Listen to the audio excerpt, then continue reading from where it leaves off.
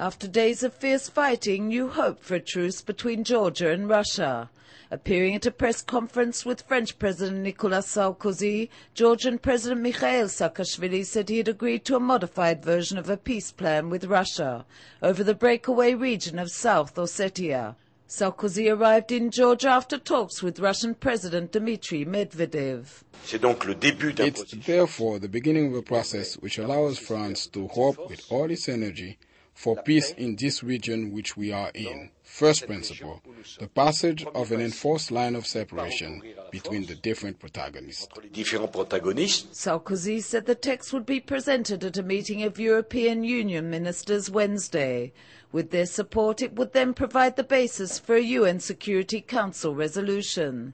Saakashvili said he hoped the agreement was the prelude for moving international peacekeepers to South Ossetia. I think there are several things. Internationalization of the process, territorial integrity and sovereignty of Georgia without any reservations. This is very important for us. We can never compromise on that because I think the whole war will start to compromise, to undermine that. And we have an understanding on return of refugees. Despite assurances from both Georgia and Russia late Tuesday, U.S. officials could not confirm fighting had stopped.